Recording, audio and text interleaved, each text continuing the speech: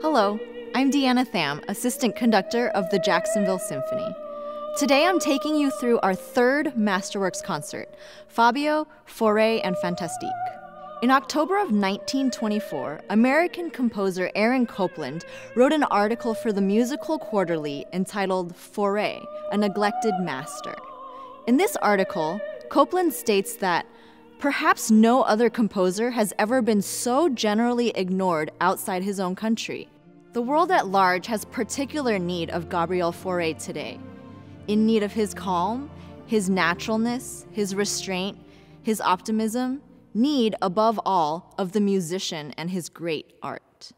Despite what the world perceived of Fauré's work, his mastery is unmistakably evident in the writing of his Requiem.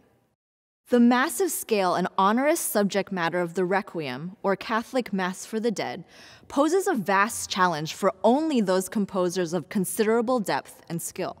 Gabriel Fauré joins the ranks of composers like Mozart, Verdi, and Brahms to have tackled this enormous work.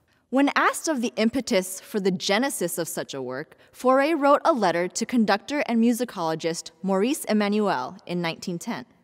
Dear Sir and Friend, my Requiem was composed for nothing, for fun, if I may be permitted to say so.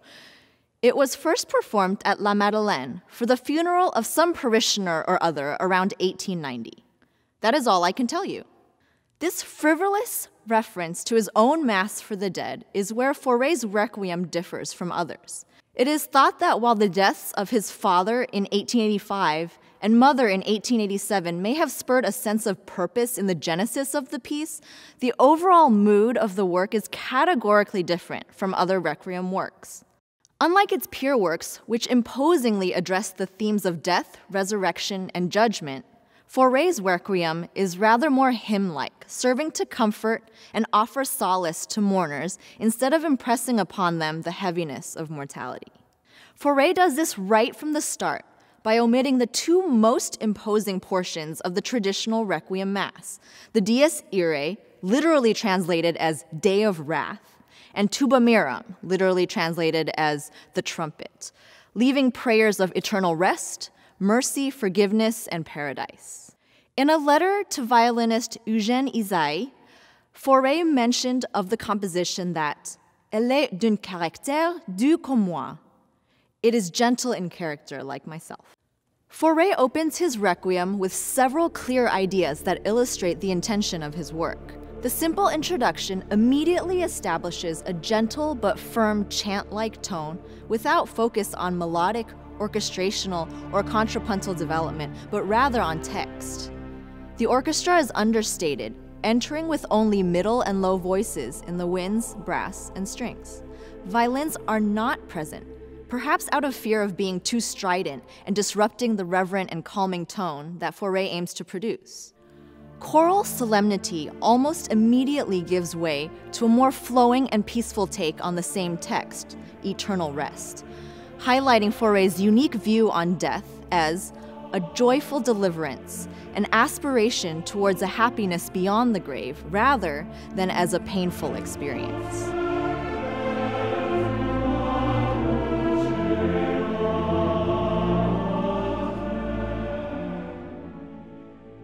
It is notable that the Agnus Dei, or Lamb of God movement, is slightly modified to reflect Fauré's view on the Mass as a prayer to grant eternal rest, rather than wrath and repentance. The text is slightly modified to read, Lamb of God, grant them rest, instead of the traditional Lamb of God, have mercy on us. The highlight of this movement is Fauré's transcendent setting of the text Lux Aeterna, eternal light, starting with a whispered unison C in the sopranos and gently shifting the harmony, making the choir in that portion of the work glow.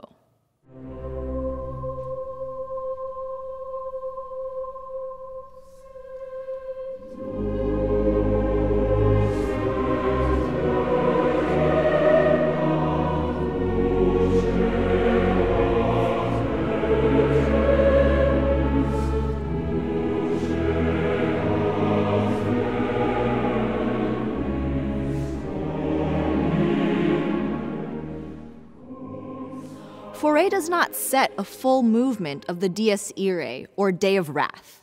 He instead opts for just a small portion of the text in the Libera Me movement. Characteristic brass fanfare and punctuated diction only briefly disrupt Fauré's focus on eternal rest. The final movement of Ascension to Paradise uses harps and sopranos to end the work in hope and joy.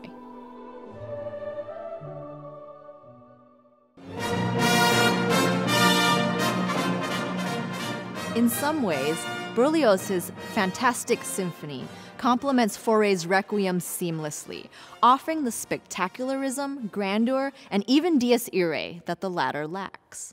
While Berlioz has many notable accomplishments, including winning the Prix de Rome and writing a Requiem of his own, perhaps his two best-known masterpieces are this, the Symphonie Fantastique, and his treatise on orchestration.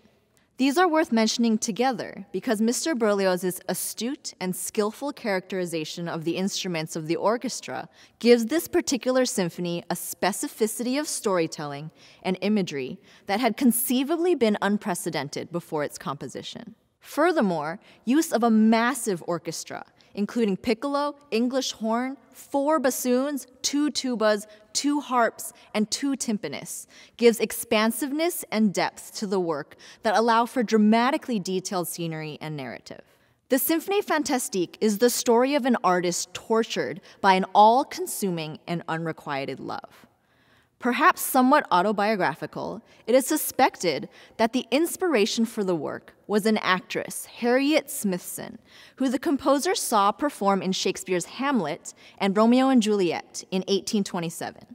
Despite not speaking English, Berlioz was immediately taken by the actress's performance and began passionate and furious work on the symphony immediately after witnessing her on the stage.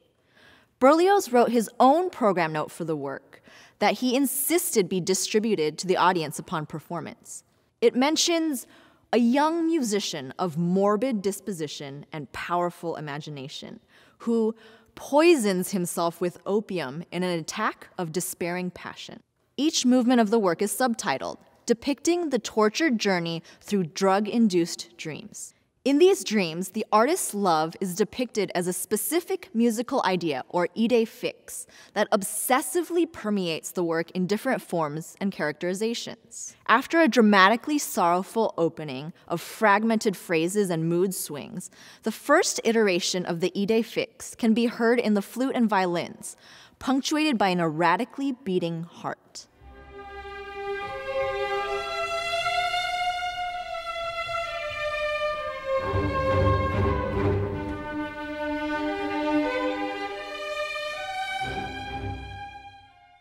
In disjointed, dreamlike fashion, the second movement, a ball, finds the artist amidst the merrymaking of a dance, but everywhere images of his love taunt him.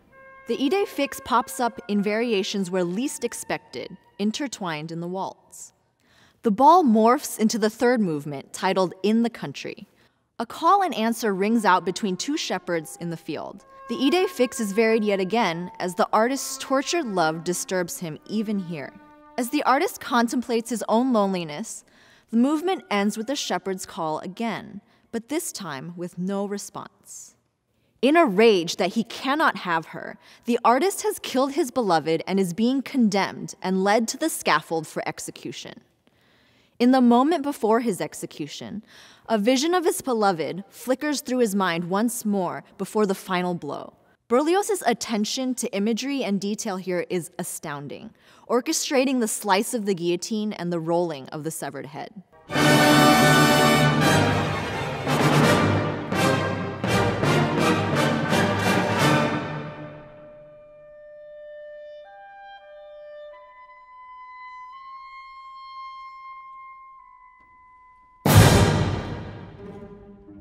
Witches dance at the funeral of the artist on the Sabbath.